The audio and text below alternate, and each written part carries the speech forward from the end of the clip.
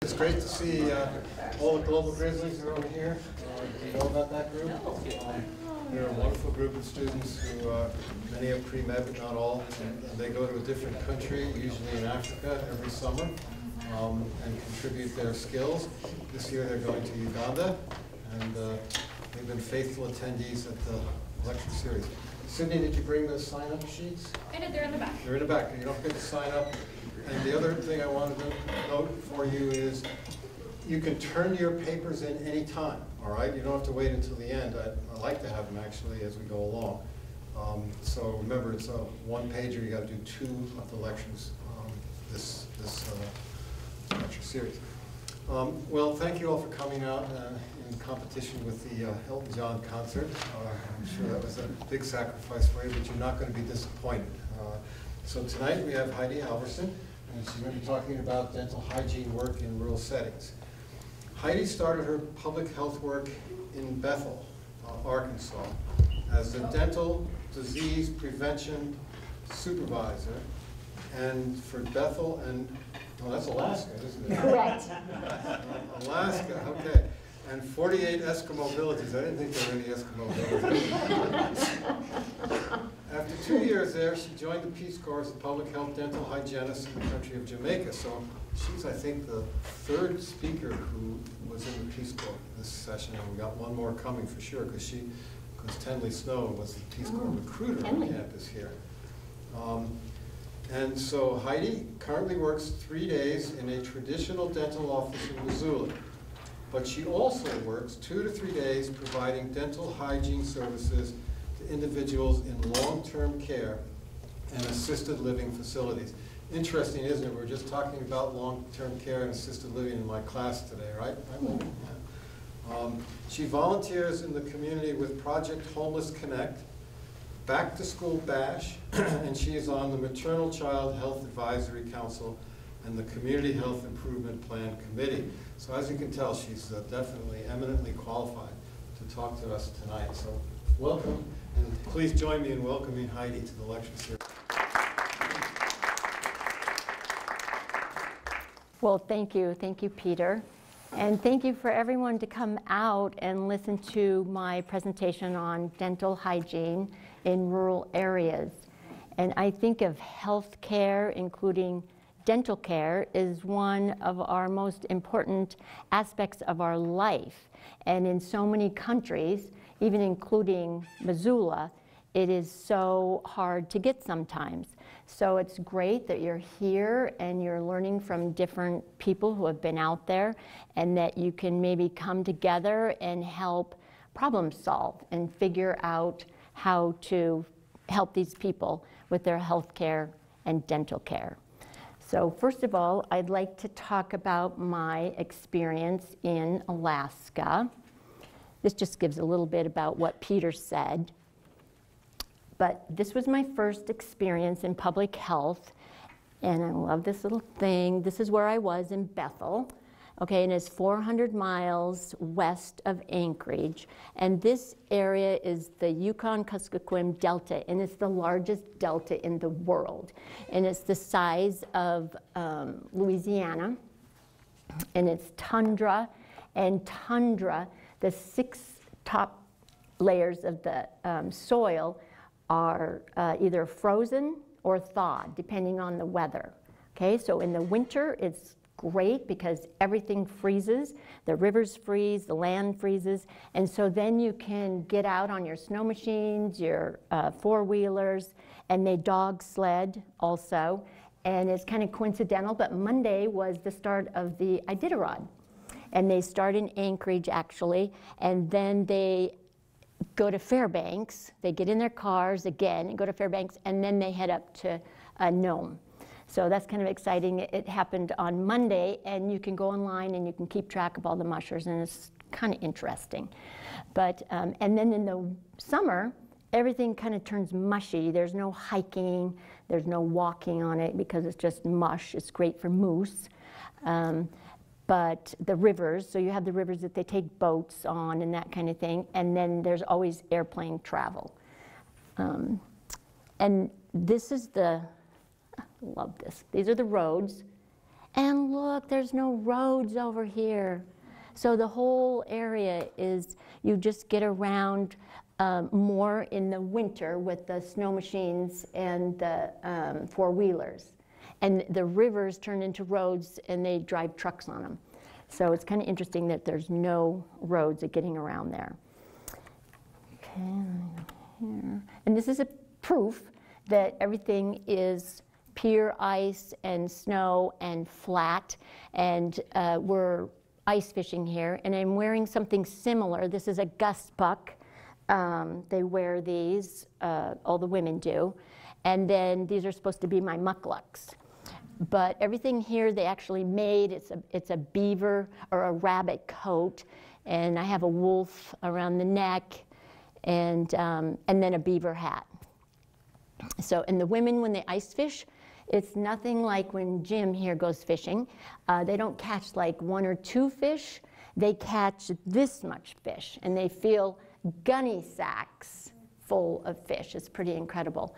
And the first time I went here, we went back to the house, and they went to the fish house, and they filled this bowl up with fish. And they just sit there and they grab pieces of fish, and then they have their bowl of fish oil. And I was 25, and I just thought that was the most disgusting thing, that they would take the fish and just dip it into this fish oil and eat it. And now, of course, we know how good fish oil is. So they are definitely ahead of the times. So, other way, I'll figure. Let me see, where am I going? Both. And I just couldn't do the raw fish, and it's black. And it's these little teeny slimy fish, and they just, yeah, slurp it down. It's just kind of a little bit gross. So here's just a little bit of history about the dental health in Alaska. So back in the 30s, the scientists proved that the Native Americans there, the Eskimos, had the best teeth in the world. Okay, they did not have sugar. They were all on this natural diet. But then Westerners came in, and in the 40s, sugar came in, and just a combination of things. They didn't have dentists. They had low employment, so they didn't have the money to fly to Anchorage or to Bethel to get care. So it turned into a disaster. And there's still, there's big improvements, but there's still a problem. But they're really working on it, but it's pretty sad that they were so good. And then with sugar, with the Western diet. And here's a typical picture.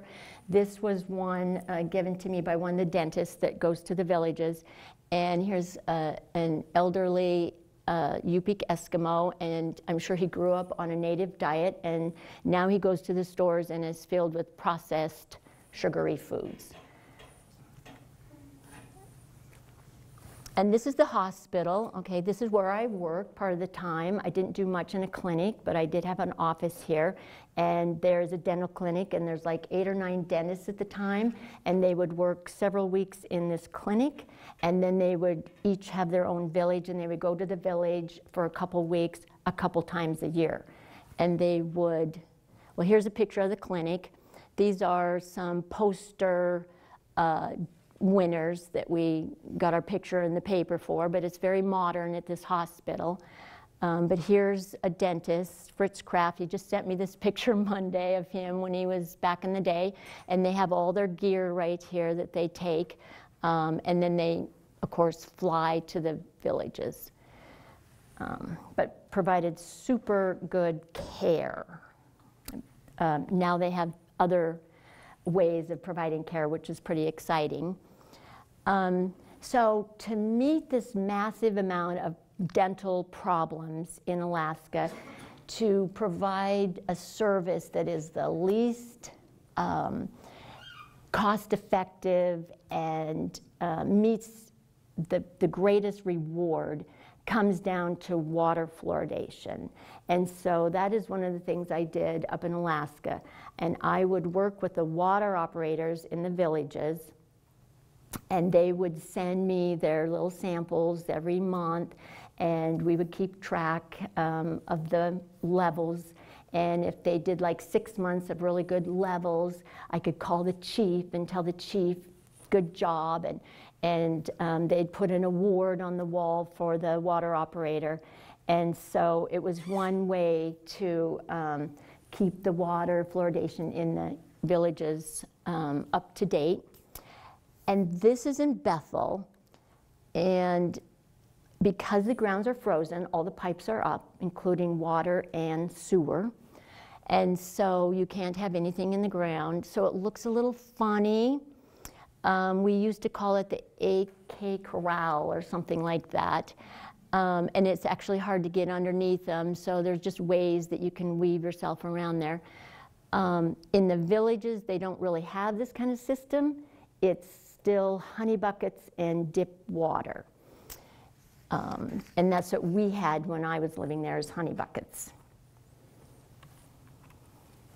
And then schools, I worked with a lot of the schools, and this is in a village, and they can't, there's no cars really, so they, you know, teenagers drive to the school with their four-wheelers and their snow machines. And I would work with the community health workers, and we would do presentations, and we'd do weekly fluoride mouth rinses and that kind of thing. Schools are a great place up in Alaska to do any kind of education, health education. This is a building in Alaska. This is awesome. Awesome for the healthcare providers, maybe not for the pregnant women, but all the pregnant women in these 48 Eskimo villages, on their 9th month of pregnancy, they have to fly to Bethel, and they go into a home.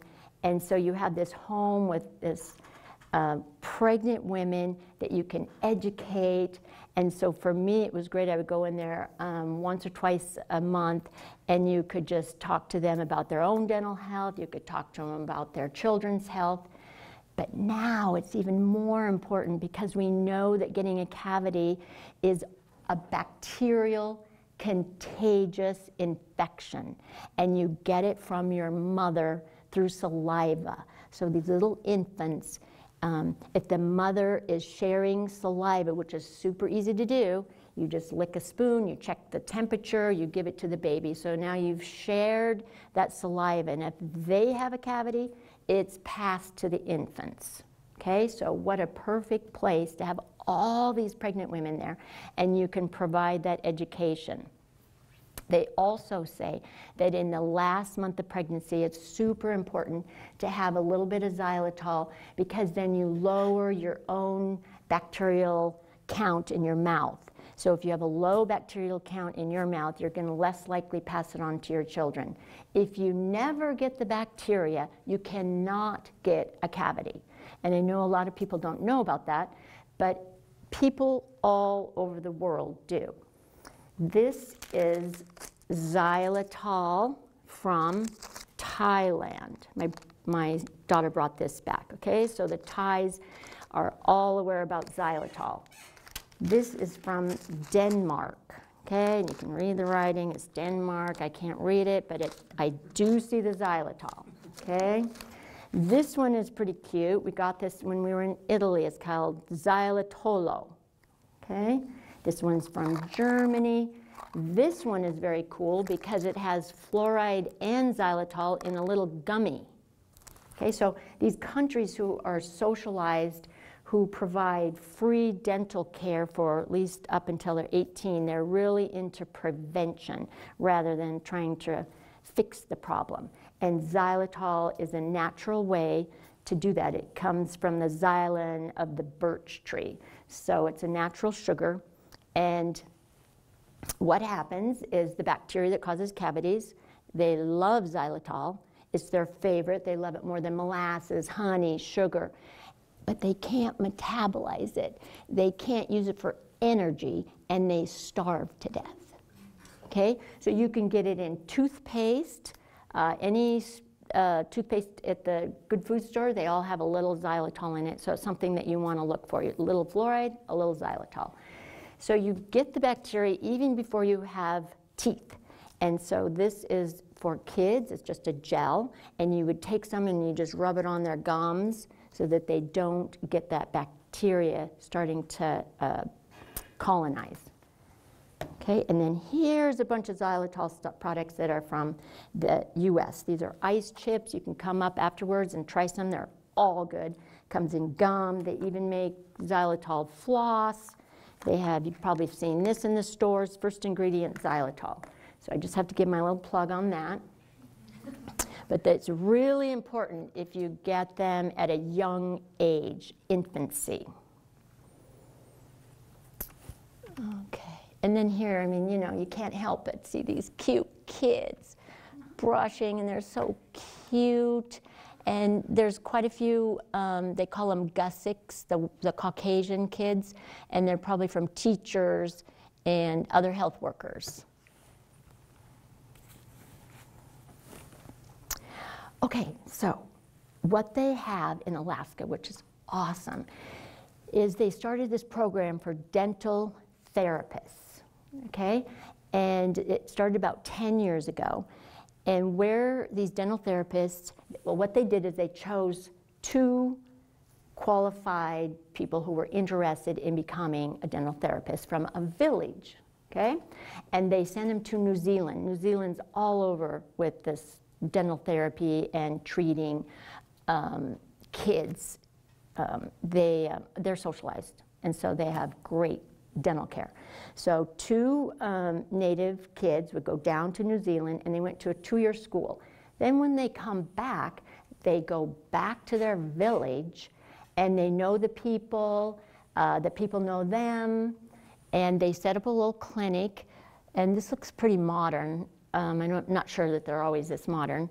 And then they can do pretty much everything on kids. They do fillings, crowns, root canals, extractions, anything that children would need when it comes to dental health, cleanings.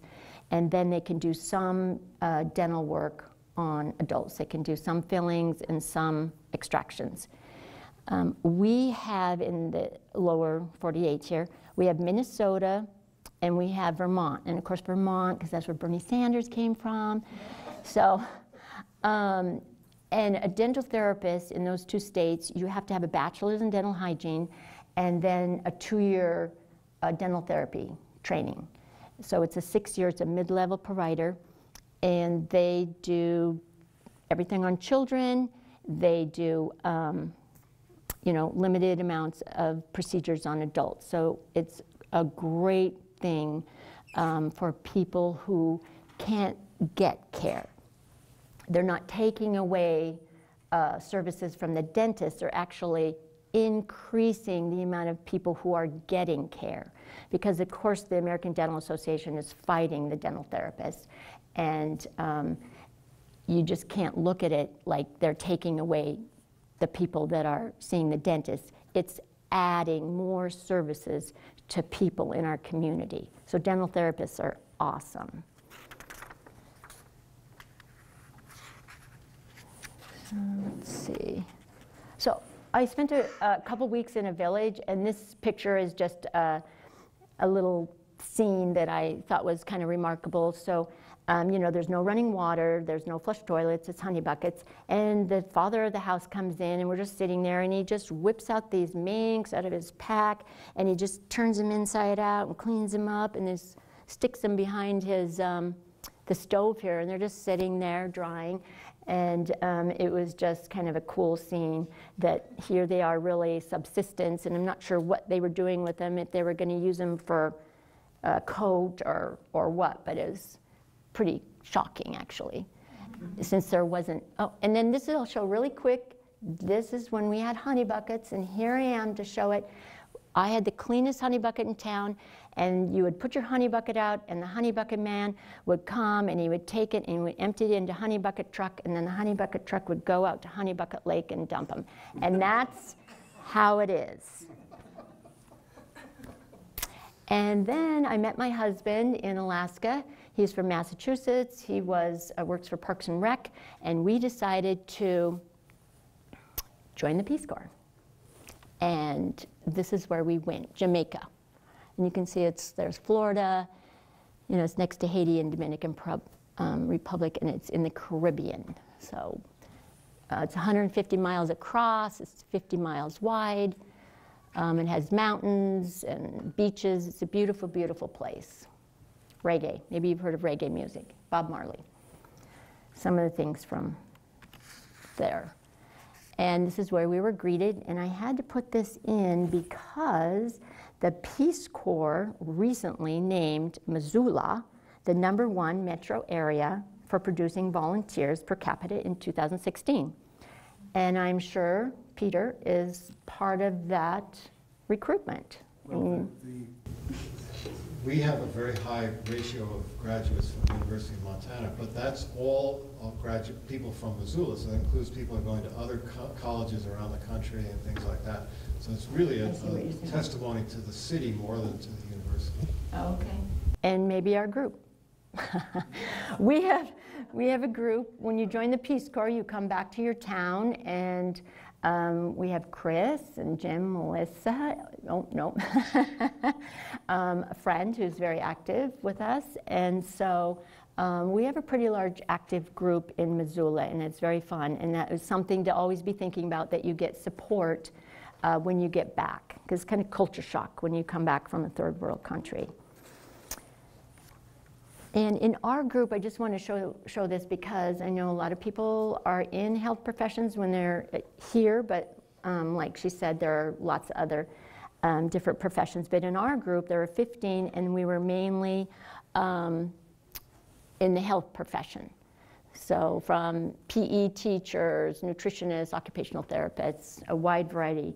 So it was kind of fun to be around those.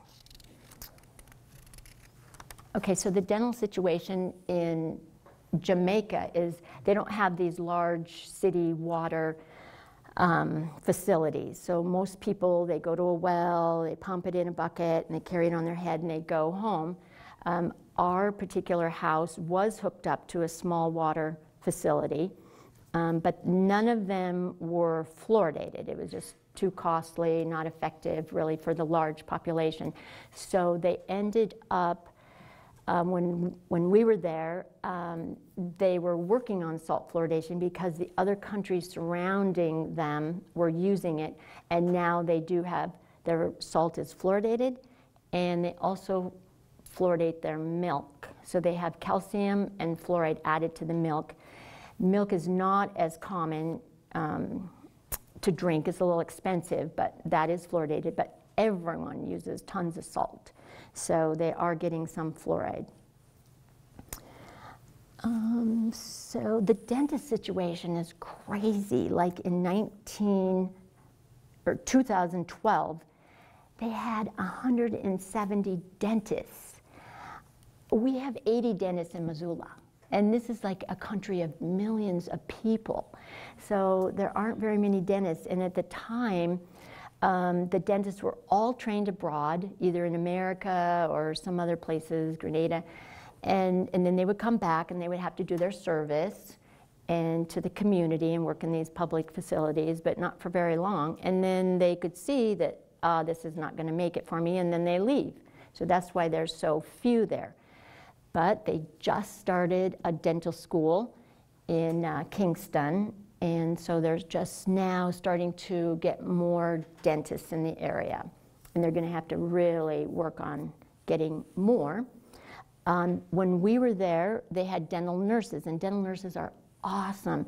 They're trained in Kingston. It's a 2-year training, and then the schools, not all of them, but most of them, would have these little dental clinics, and they would have the dental nurses working there, and the dental nurses would do all the fillings and extractions, and I don't think they did crowns, but they did the fillings. They did not do cleanings, but they provided that service right there at the school. It was awesome. But unfortunately, the dental nurse program, I just was emailing a dental nurse from Jamaica the other day, and they're closing down, and now all the dental nurses are retiring, and are going on to other things. So I think they're hoping that the dentists are going to do a lot more. And then they actually have a dental hygiene school. When I was there, I was the only dental hygienist on the island. So they didn't really know where to use me. I had to just kind of make up my own programs because they didn't know what a dental hygienist was. But now they have a dental hygiene school, and so they're expanding on that. And they did the same thing as Alaska. They have these dental therapists who are just beginning to come to Jamaica. And they did send them down to New Zealand for their training, but now they actually have dental therapists training right in Jamaica. So they're just kind of going through a stage, you know, trying to figure out how these professions are all going to do the best work for the people of Jamaica. Okay, so here are some of the projects I did. I'm just going to talk about a fluoride weekly mouth rinse that I did and some sealants. And then I also did quite a bit of education, and I did work in a clinic like 3 hours once a month, depending on when the market bus would come. And then I'd have to catch the market bus to get back to my village. So it was really impractical, but it was fun to take the market bus to work. But so we decided at the school of 2000 in my town to do a weekly fluoride mouth rinse. And so we had to do it way different than anything that would be done here. So what we did is we had all the kids bring in money every day that they would collect. You couldn't have them wait to the end of the week because this counterpart of mine, she said the families would take the money.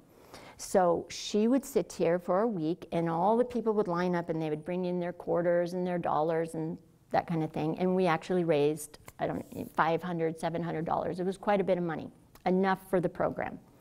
And then at the end of the week, we had our walk-a-thon. And so we walked all the way through to a different town.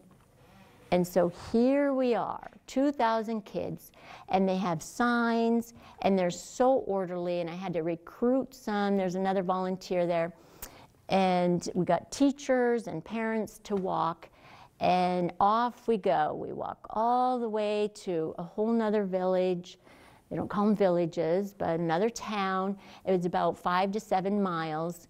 Here we are walking, and you can see how people are pretty orderly at this time. And here's some teachers.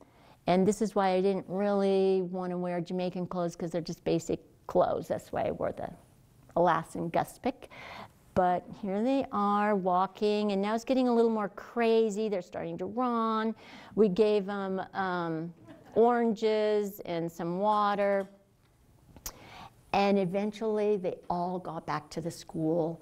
No one got hurt, no one got ran over, but all the parents and all the businesses, they all knew what was going on. It was kind of like a little advertisement for our big project. So that was fun, and we got a little press in the paper, so pretty fun. Okay, so here we are at the mouth rinse. So here in the United States, you get this little cup of fluoride in it, and you take it and you sit at your desk and you rinse and you have a Kleenex and you put it in the cup and then you throw it away. Well, we couldn't really afford to have paper cups every single week for 2,000 kids. We couldn't afford the Kleenexes. And so we did permanent cups. And we have them outside because there's all these kids. You couldn't do it in the classroom because they're in desks like this, just shoved together, and there's like 60 in a classroom. I mean, you couldn't do it that way.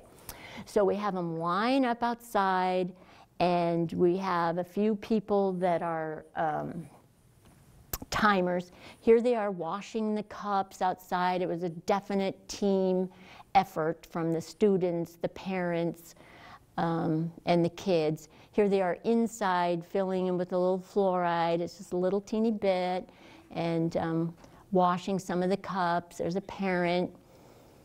And here they are again, I can't quite see, lining up. They have the boys pretty much on the outside because when boys get an opportunity to spit, they are all over it. So we had to have boys in front and the girls in the back. and they get their little cup, and then here they are, cheers.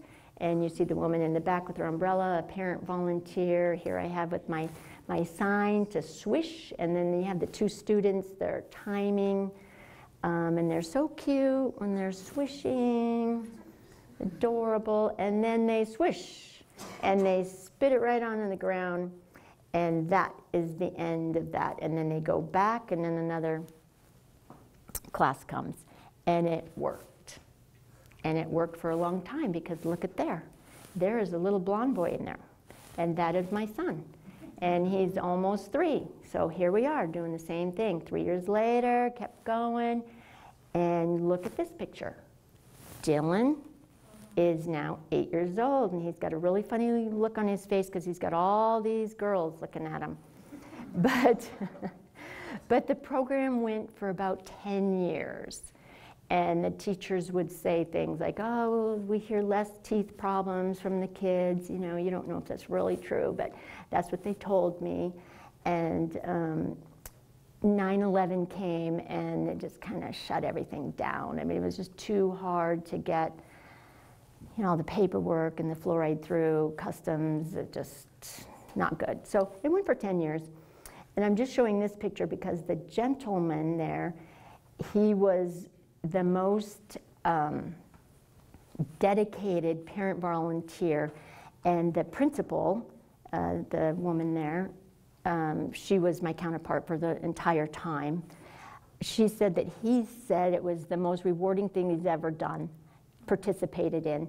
So that's really cool. He came every week, and he kept time and kept everything going. So it was pretty cool that you can bring in the community to do all these different tasks. So that's cute. Then the next thing I did was Pitt and Fisher sealants, and I'm sure a lot of you kids have them. Usually get them when you're 6 years old. It's a thin coating that you put over the tops of the occlusal surfaces of your first permanent molars in the back. Those molars come in without losing a tooth, so a lot of times parents don't even know they're there, and because of their pits, they usually get decay in them. All mine are crowned or filled. You know, most people my age, they have fillings in those teeth. So if you can prevent those important molars, if you can prevent them from getting decay, it's huge. So in America here, at the time, you had to get this done in a dental office. So I wrote to the companies, and they were so happy. If you write Peace Corps project, they just will send you stuff. It's awesome. So they sent me all the stuff I needed. And this is a dental assistant that was another volunteer somewhere on the island, and she met me. This is an abandoned house next to the school that they let us use. And so we went in here. These are all the kids we had to see. Some of them are a little small, but lots and lots of kids. And of course, there were no sealants ever on any kids there. And so we used a table, just like a table like that. We put a sheet down and just used that for a dental chair. And the light was from the window. And we had to dry the teeth, and this is a bulb syringe. And so you just sit there and you dry it and you dry it and you dry it. And then you place the sealant, and then you had to rinse it. So we had another bowl with water, and then we'd rinse it. And then you have to suction it. And we had some flying dentists that left us a shop vac. And that just saved us. And so we were able to do these sealants on these kids, and it worked great. And we have a little towel there for a pillow. And then when it came time to do the lower, the upper, we just had them hang their head down. And these kids are beautiful, and they never complain, never. And they were super amazing. Of course, back then we didn't wear gloves. I keep forgetting about that people might look at this and go, what? But we just didn't need to wear gloves back then. How long did it take for each kid? Well, probably like 10 or 15 minutes because of the process. you know, so not too long, really. A lot of kids. Oh, we had a lot of kids. It took days and days. Days and days. And I had different people. I had the 2 dentists that were there. They came for a couple days each. Oh yeah, it took a while. I have a lot of paperwork on that. And then this is so great.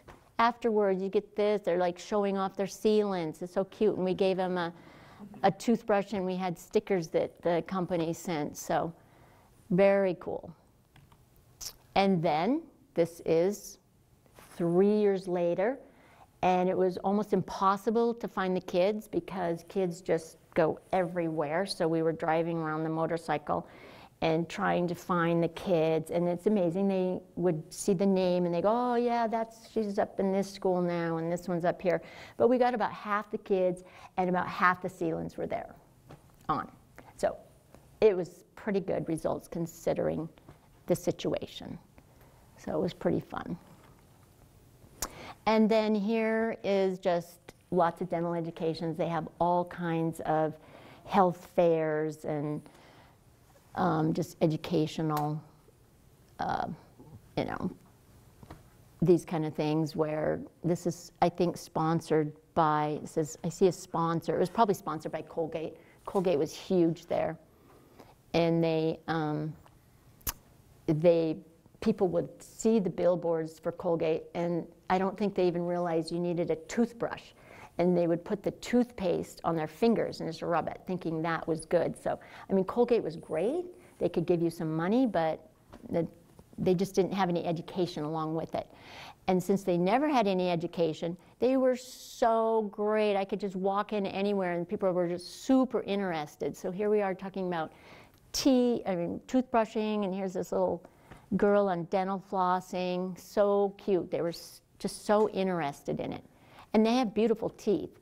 And then I have to show this because several times we'd be driving around and you'd see people on the side of the road and they'd be using a chew stick.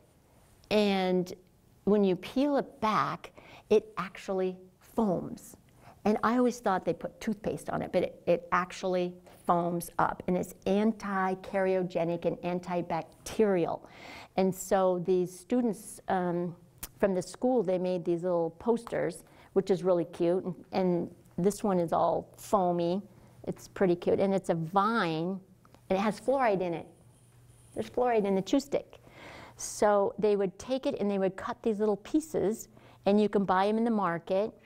And then they just kind of fray the end, and it's kind of bitter, but you just take it around, and it's awesome. It's interesting, they do that in West Africa as well. Yeah, they had the same thing, and someone went to Africa and brought me some back, and I don't know if it's the same bush, but maybe if it's the, yeah. Pretty cool though. I mean, it's actually a natural thing in their country that's beneficial. So, what else we got?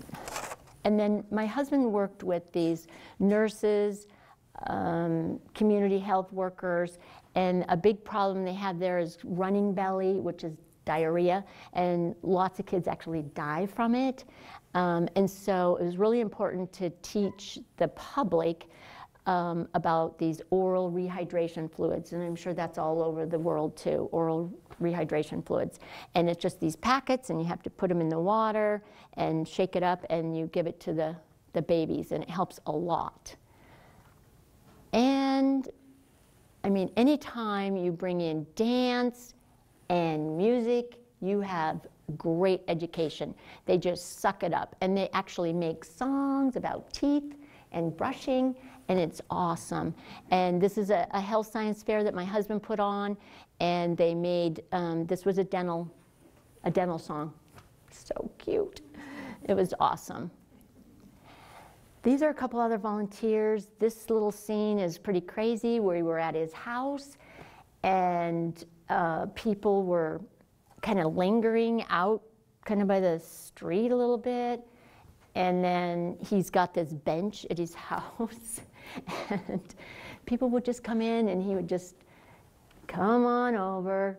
He would just grab his dental tool and have him sit down. And nowadays we have these glasses that are magnifiers, and you have a light, but back then we didn't. So he has no light, and no anesthetic, and he extracts teeth just like this. And people know what they're getting into. They never complain.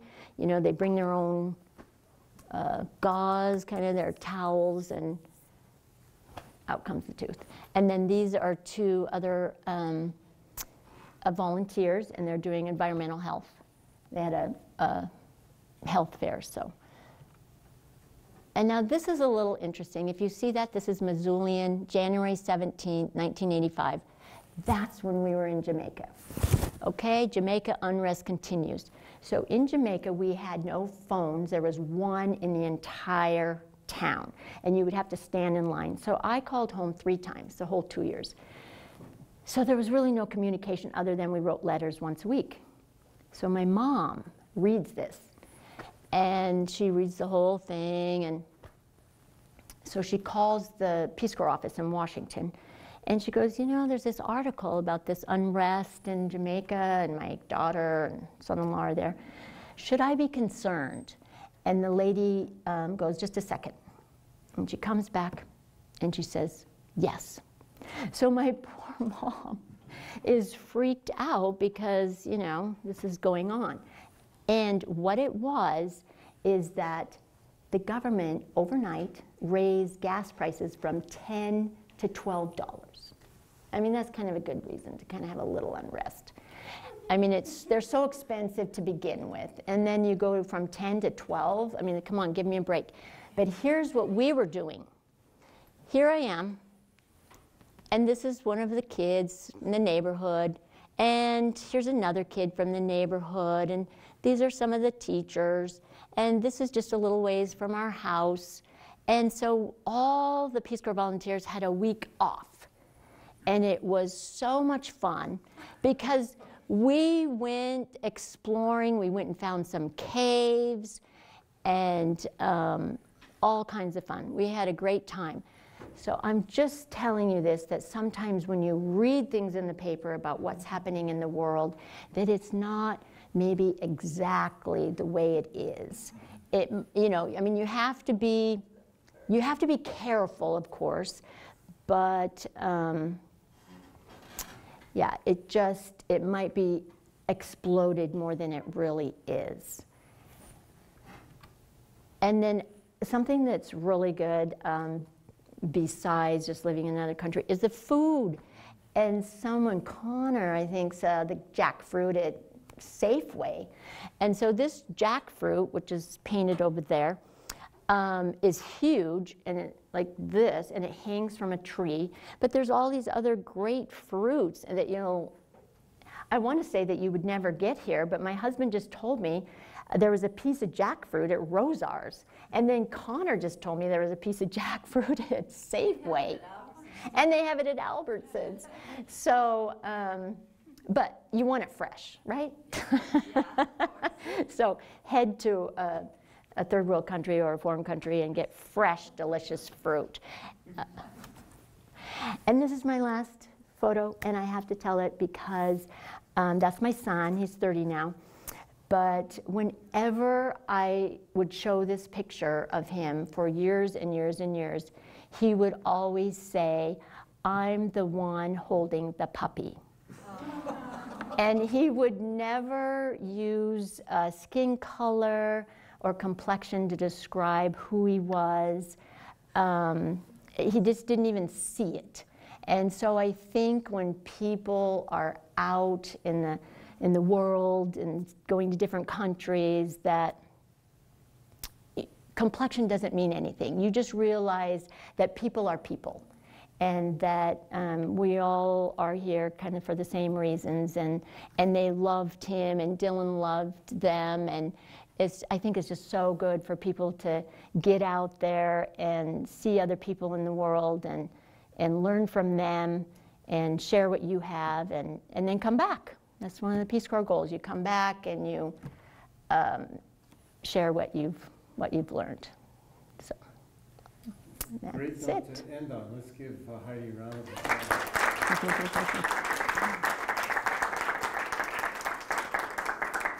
Okay, we've got lots of time for questions. I've got quite a few, but I'll wait until I hear from you guys first. Hey, so I'm actually interested. I want to go to dental school, but I'm also Native American. You kind of alluded to talking about Alaskan natives. Oh, yeah. And I don't know how much Native Americans you really work with and stuff. I just wonder, do you notice a difference in Native American oral health care, I guess, compared to other ethnicities? I feel like ours is a lot more poor. You kind of alluded to the fact that it's it hasn't been that long, and I feel like these sugars and all these diets have been introduced into our culture kind of, and before that we were just living off vegetables and meat and stuff. So I was wondering, I said, I don't know how much you've worked with Native Americans, but do you feel like that follows, that we are a little bit below the standard? Well, that's the statistics, but I look at my own self. If you don't get dental care, I would probably have no teeth. I'd be toothless. So the problem with those villages and even in Bethel is there just isn't the care. You get what I'm saying? There's just no, even here in Missoula, they have the Missoula Urban Indian Health Center. We're trying to get a dental clinic. We're almost there. We have a lot of it. It's just trying to get the people access to care is mainly I think the main thing. They never had dentists there. So now with these dental therapists up in Alaska, it's going to be awesome because they're the people that live there. And they take 2 a year. I know that doesn't seem much, but they've been doing that for the last 10 years. So it's going to start meeting the needs. But I believe that, Caucasians, you guys, are any of you Caucasians? Do you have dental fillings? Do most of you have fillings? And yeah, so we've just gotten care, that we've had the access to care. We've been able to afford it. We've been, trained in that way. I think back in the day, they didn't get cavities. Like my first slide, 1930s, they had the most pristine teeth ever. I did work on some older women, and they didn't have any cavities, but their teeth were flat from chewing, but no cavities. And then the sugar comes in, and they didn't have a dentist. They didn't have any of these things, and it just has gone rampant. Because remember, it's a bacterial infection, so it's just going to spread. So I guess I feel like a lot of my Caucasian friends, I guess, they don't brush their teeth. Some people don't brush their teeth that much, and they just never get cavities. But I feel like in Native Americans, you can have people who brush 2 or 3 times, floss and everything, and they still can get root canal. That's so cool that you're saying that, because this is all about xylitol. Yes, if you don't get the bacteria, you can't get cavities. And I see them in my office. They come in, they're 35, and they never had a cavity. And I'm like, well, do you eat sugar? Do you not eat sugar? And they go, oh, I'm a sugaraholic. They can eat as much sugar as they want if you don't get the bacteria. If you're in a population that has a lot of cavities, it's all going to be spread because it's bacterial. It's spread. Little children, they lick pencils, and then pass it to the next. They lick pencils. They're just spreading that. We don't know that information, so we have to get that in our head. It's a contagious bacterial infection. So since you're working at the Indian Health Center, do you preach to parents and stuff about xylitol? Well, I do the 2 health fairs. There's one in the spring, one in the fall. And I go there, and yes, we talk about all that. I have my own little setup, and we talk about that. But, it's a lot of people. A lot of people got to be educated. We need billboards. We need you to become a dental therapist. Any other? Oh. What would your advice be to somebody that wants to work in a developing situation while raising a family? Go for it. I guess I don't know your question. Some people might be scared of that situation or have pre-assumed fears about trying to raise a family in a third world country. What would you say to them about your experiences to encourage them to pursue that? It's amazing. In the Peace Corps now, when you go, you can't have children. I actually got pregnant when I was down there. We wanted to extend another year, and they sent us home. The Peace Corps in itself, I guess it depends on the country. We know some people that did have their children down there, but there's lots of missionaries that have families there that raise them, teachers. that have families. We took our kids down when they were little.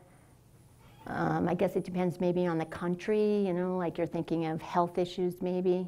But I mean, to be incorporated with the kids, I mean, how cool is that? My kids, every time we go down, they love it. They always attach to a friend, and it's really cool experience.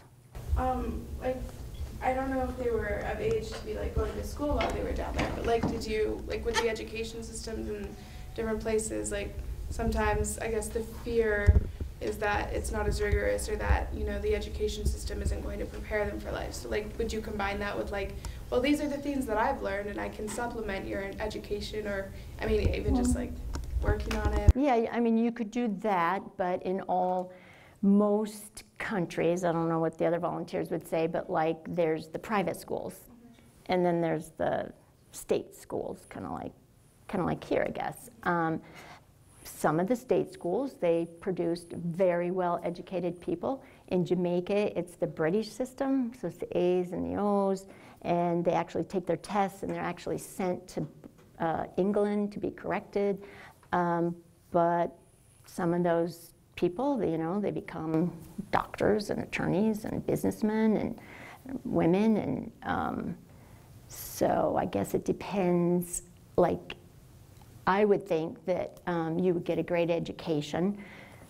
Some of the Jamaicans would have to, if they come from a very low economic status, it's really hard to come up. They just don't have the opportunities. Every Friday they have to go help cut the pig and get it ready for market and things like that. But families that have, you know, maybe work in a store or something, then they get the regular schooling and they study hard. So, I mean, some of the kids don't even know their ABCs and they're 30, but most of the kids that go to school and can go to school, I think they get a pretty good education. Hi. What your thoughts are, Heidi, on like oral irrigators like Dental Pick, Hydro Floss? What your thoughts are on use? Well, those are all great. What is your name? I remember you. Keziah. Yeah. Woo. Yeah. So those are all great, but those are just hard things in third world countries. Yeah, absolutely. Yeah. But they're all awesome. And my question has to do with the dental therapists, the dental nurses. You know, I think that we talk a lot about the idea of scaling up, that there are oftentimes semi-professionals who can do the work of people that have a lot more training, but who may not stay in a country. And I think you gave a good example of that, in fact, in the case of the Jamaicans who came back and worked as dental nurses, which you don't have any longer there. So I have a two-part question. What's the difference between a dental therapist and a dental nurse? That's the first part of the question. And the second is, did you spend any time training, you know, recognizing that they had studied abroad as well, but did you spend any time filling in for them in terms of training while you were there? Because that would have a more sustainable impact, I think. Yeah, at the time there were only dental nurses when I was there, and they were in Kingston, and their procedures were way different than mine. Mine was educational and you know, dental hygiene, preventive. Theirs was more the fillings, extractions. Two different So they didn't procedures. do any preventive education kinds of things? No. You wouldn't want them to. I looked at one of their instruments one time, and it was a hook like that. Yeah, you wouldn't want that to be cleaning your teeth. No, they didn't do any cleanings. It was mainly just fixing decay. Yeah, so that's the dental nurse, which is really important to do that. And I'm not sure exactly, when I was emailing to this dental therapist in Jamaica just Tuesday, she isn't sure why they are getting rid of the dental nurse program. It's all in limbo now that they have this dental school there, and the dentists are trying to take a little bit more power. So I think they're just sounds like they're in transition of trying to figure out all these different professions, because there's 3 levels of like dental hygienists. There's dental hygienist with a 2-year, and then the dental hygienist with expanded functions, and a dental hygienist that's a therapist. So that doesn't really answer your question, but I don't think they're just trying to work it out. But here in America, you can be a dental assistant, and a dental assistant is anyone. Anyone here could be a dental assistant. There's no formal training, there's no licensure, there's no nothing. And so some of the dental assistants are working with a dental hygienist, and they go into schools. They went to Bonner, they've gone to DeSmet, different schools, and they put down cots all over in the gym, and they lay all the kids out, and they go from kid to kid to kid and do these sealants. That is public health right here in Missoula. And that requires no real education, other than you gotta have someone, a dentist or a dental hygienist there. So it's kind of a mass public health thing. And unfortunately, they call it success if 30% of those sealants are there within 6 months. So it's not really, it'd be better if there was like 60% of the sealants were there. But anyway, it's kind of interesting. It's just getting going. Maybe you know Jane Gillette, Dr. Gillette, she's doing that. She has her whole program, and she goes all around the state and does these sealant programs. Question. So you're like talking, you alluded to the fact that your like big message while you're in Jamaica was like prevention and more or less like prevention techniques within kids. I was wondering if you did you work with adults at all while you were over there?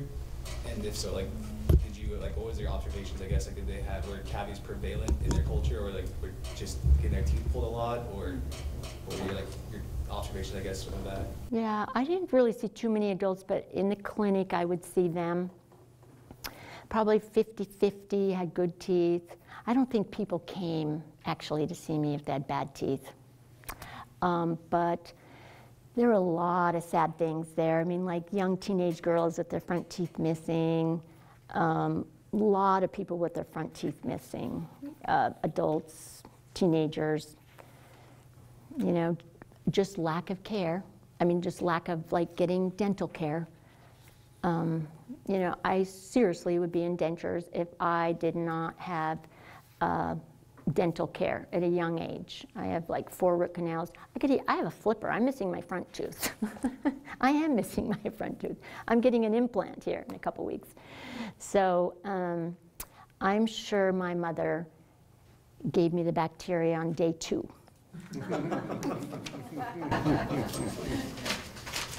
So. Well, this has been really very interesting, and I think we have a lot to be thankful for the work that Heidi's done, both in the Peace Corps and subsequently, which is one of the main reasons why we have this lecture series, so that we get a chance to showcase the people in Missoula who do these amazing things around the world. So please join me in giving Heidi a round.